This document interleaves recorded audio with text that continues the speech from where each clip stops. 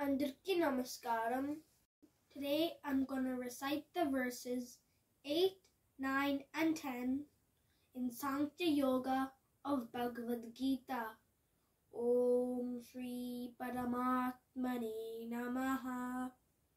Nahi prapashyami mamapanudyat yachokamutchoshanamindriyanam avapya bhuma vasapatnam ruddham rajam shuranamapi chadipatyam.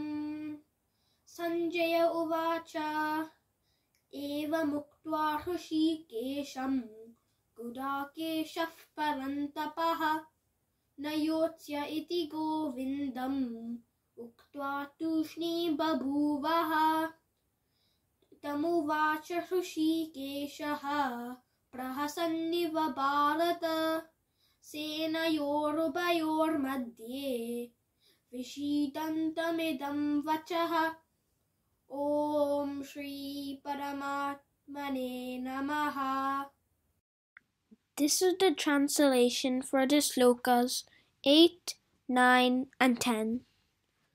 I can find no means of driving away this anguish that is drying up my senses.